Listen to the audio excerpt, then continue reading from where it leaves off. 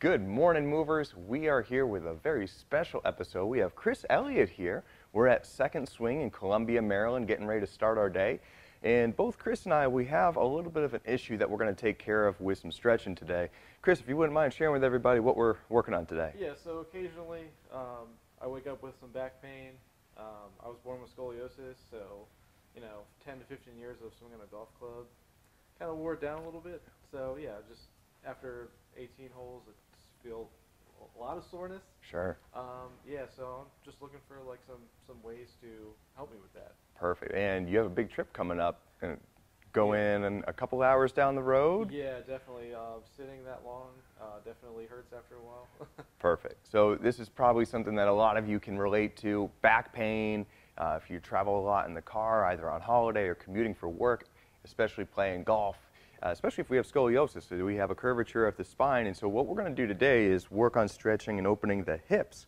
Because when we can open the hips up, it takes a lot of stress off of the back. So our hip flexors are these muscles that run from basically our lower or our upper leg, the thigh area. They go through our pelvis and connect to our lower back. So if we sit a long time or our hips are tight, then that tension pulls on our lower back. So we're going to learn how to open this up and take some tension off. Sound good? Yeah. Cool. Great. This is the only piece of equipment you need is a towel. Okay, this is just my caddy towel off of my golf bag, and what we're going to do is we're going to take it and we're going to fold it hot dog style, and then we're going to go hamburger, and then hamburger. And this is just a pad for our knees. Now, we don't need it, but I'm going to give you a wedge, because we don't need it, but something sturdy to help us balance is going to be not necessarily a bad thing. So we're going to start by taking our towel, and we're going to put it on the floor near a wall or near a couch or something like that. And the closer the towel is to the wall, the harder this is going to be. So we're going to start maybe about a foot away from the wall here. We're going to sit our club on the ground. We'll come back to it in a second. And what we're going to do is get on our hands and knees away from the wall, right knee on the towel, and right leg up on the wall. And then, to the best of our ability, we're going to take this left leg and bring it out in front. And right now, we're just hanging out here. Now, as we hang out here, we're going to focus on this right hip. And so that's where we want to be feeling the stretch, is in the front of this right hip. Yep. Now, the more you squeeze your butt, the more you're going to feel that hip stretch. You feel that firing up? Yeah, yeah. Cool. So what we're doing here is turning that hip off by squeezing your butt. So we squeeze and hold that for like 5 seconds and then relax. When you relax, you can now get a little deeper into the stretch, either by trying to take your pocket and push it down to the floor, or by trying to get your chest more upright. And we can do a combination of both. But once you're in that new position, now squeeze your butt as hard as you can. Big breath in. Exhale. Relax the butt, and now we get into a deeper position. We go a little bit deeper, or the back a little bit more vertical, and that's where the club comes in. Is eventually we just hang on to something. So I like to kind of I go grip down, hand on the head. Yeah, exactly. And this is exactly why we want the club here. Now, I usually go for a wedge or a short iron because I don't want to break one of my longer clubs. You can use a broomstick. You can use whatever you want. If you're at home, you can hang onto a chair, whatever it is. But we're just going on and off of this squeezing and relaxing. So let's go a little bit taller, relax. Isolate that stretch. This looks really good. Now, squeeze your butt nice and tight. Big breath. Very important that we breathe when doing these stretches, because if we don't, if we hold our breath, it's no different than that sensation we get when a tiger was chasing us hundreds of years ago. Our body's in this fight or flight. It doesn't feel safe, so everything locks up. Now, if we breathe,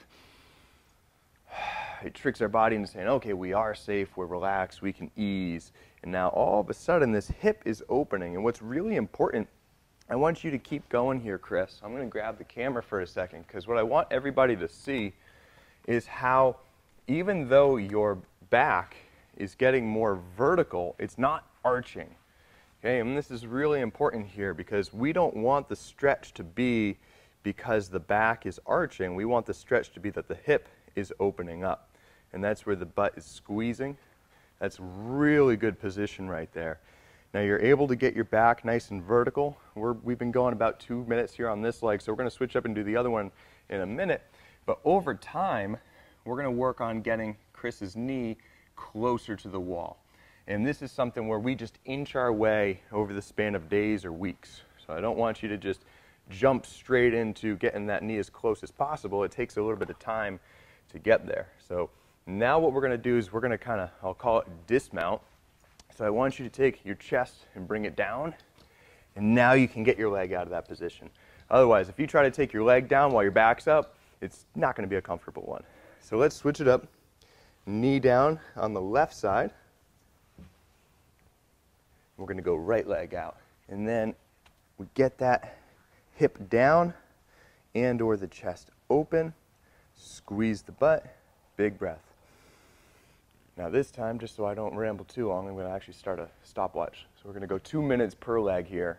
And usually just 5 minutes a day makes such a big difference. Now if we want to make this a little bit more intensive of a stretch, we're going to take our chest and turn it towards your front leg. And if we want to go even farther above and beyond, we're going to go right hand on the club and left hand up and over. And now it stretches all the stuff down the side of our body, mostly down here in the hip. But we just hang out and we breathe. And then after about 10-15 seconds, relax the butt, open that hip up or get the chest more vertical, and then re-squeeze. And we just go on and off for 2 minutes, and we are just over a minute in. Now I like to think about 4 seconds inhale, hold for 4 seconds, 4-second exhale, and then hold for 4 seconds. And if you do that 8 times, that's your 2 minutes. And that's the easiest way to get through it, because sometimes this can be uncomfortable, but if we're just focusing on breathing 8 times, then all of a sudden that time passes very quickly. So we have about 2 breaths left. Let's breathe in and out. 1 more breath in and out. And now we can bring the chest down. We can get the leg off of the wall. We can stand up, and this is usually when we find a big change. All of a sudden the hips just tuck right underneath. Yeah. So I'm curious, you look like you just woke up from a nap. What are you feeling right now? There's not much tightness in my, I just want to relax. Honestly, Cool. It feels really good. Awesome. I feel nice and open, and usually I feel some pain when I twist, and I don't feel any pain right now at all, so that feels really good. Awesome. That's a big win. And so that was what, took 5 minutes? Yeah. And that's something that even when you're on your vacation, you're in a Yeah. hotel room or an Airbnb, you're at home, whatever it is. My favorite time to do it is when I'm watching TV, and then I'm multitasking. So rather than sitting, getting tight, I'm going to watch something and also get loose. Awesome. Chris, I appreciate you. your time. Everybody, if you have any questions, drop them down in the comments below. Move better, play better.